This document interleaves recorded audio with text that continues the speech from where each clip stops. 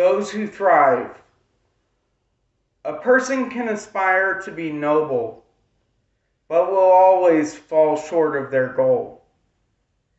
In the eyes of valor, as valor is a societal value, it is whether they see the reach as it matters, and reach with the intent to matter, or whether they see the fall as it doesn't, and fall with the intent to fail, which has been handed to them by the way of fear, like a virus.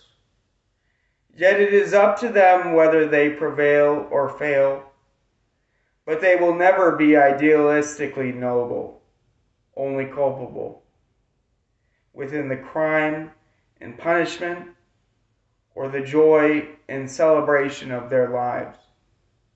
And the latter are those who thrive.